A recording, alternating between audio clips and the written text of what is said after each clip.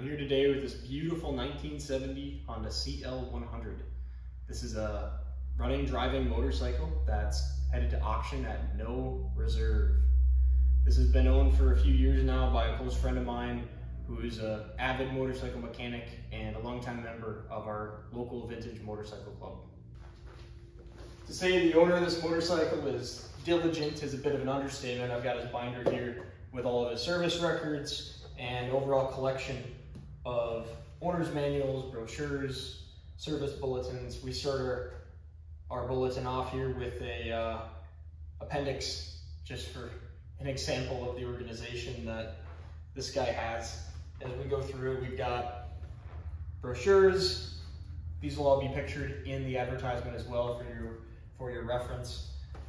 Just a nice example of the diligence that this bike has had, the attention to detail with the maintenance that's been done.